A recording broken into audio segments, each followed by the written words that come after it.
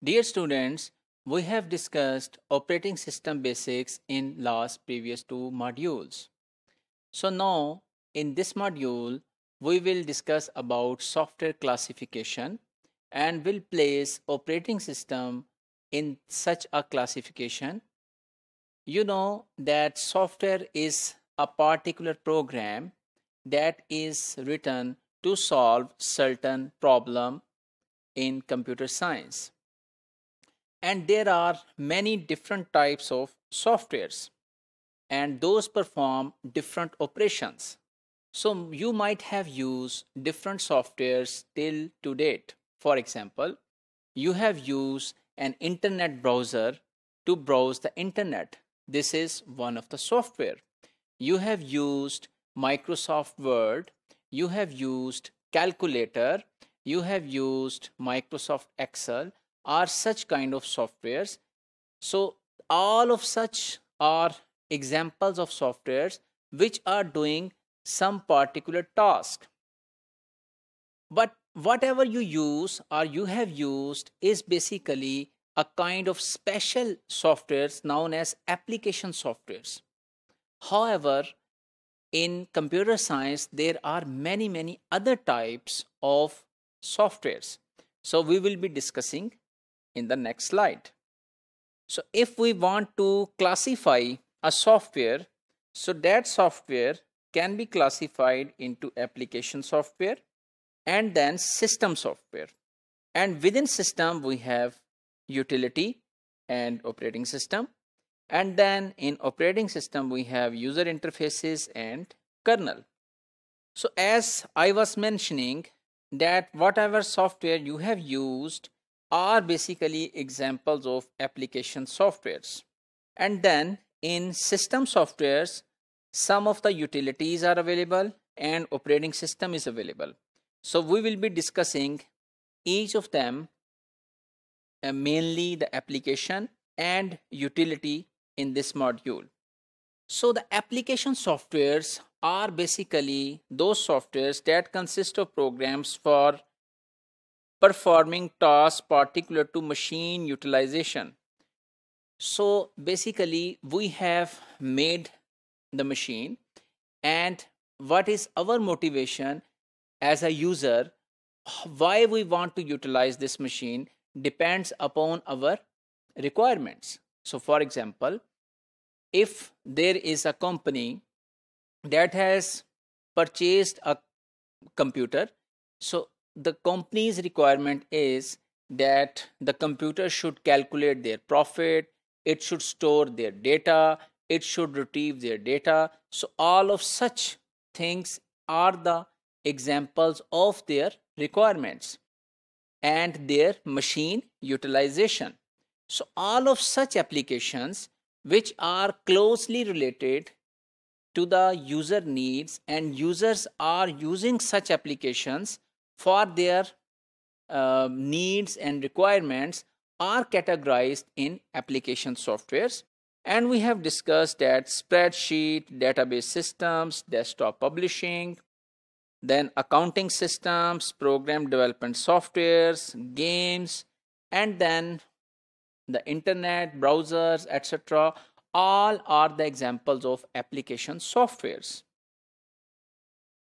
And then there is a very important category of softwares within the system softwares is utility softwares.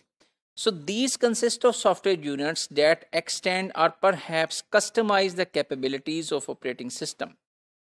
So in fact, the user is not directly using or getting benefit from such an application or software, but it is making the core at the back end and making the infrastructure sometimes or support the application softwares to run properly.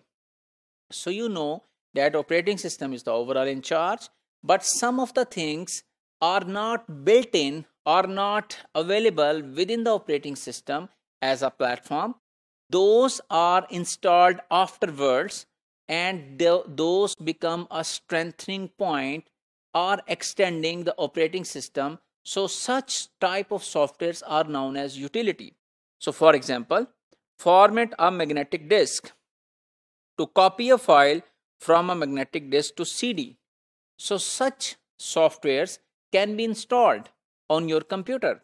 So for example, if you purchase a DVD or CD in your computer and you want to copy a file from magnetic disk to a DVD or CD-ROM, so you need a particular software.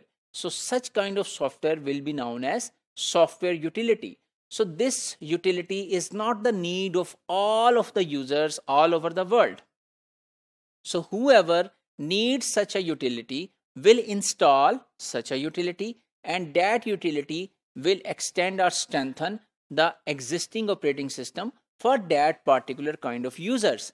But this will not be affecting the other users using the computer.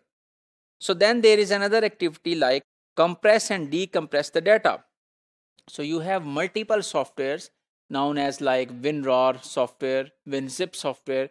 So those compress the data, decompress, and they are openly available. You can download and install. So those are also basically enhancing and extending the ability and capability of operating system. But those are not very straightforwardly being used by the computer, by the operator or by the user. So user is basically saving his or her data using some software, some application software. And then if that data need to be compressed, so that can be done with a utility software. Then software for playing multimedia, and then handling network communication. So sometimes application software and utility software are overlapping, and you become basically you feel a problem that whether this software should be treated or grouped under the application software, or it should be grouped under the utility software. So here is our definition, that you should see whether the package is part of the computer software infrastructure.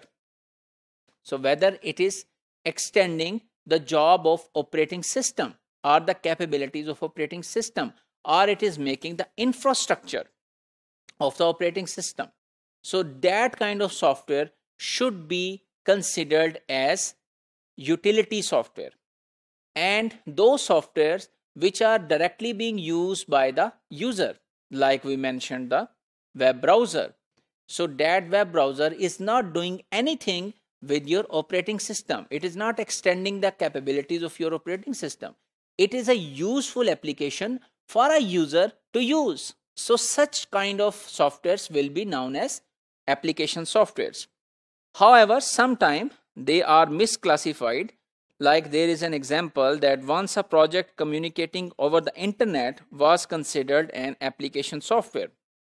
However, the communication between the internet, between two computers over the internet, is basically the extension to the operating system. So this should be categorized as a utility. So if we summarize today's module, we have learned software classification, and mainly we have talked about application software and utility softwares.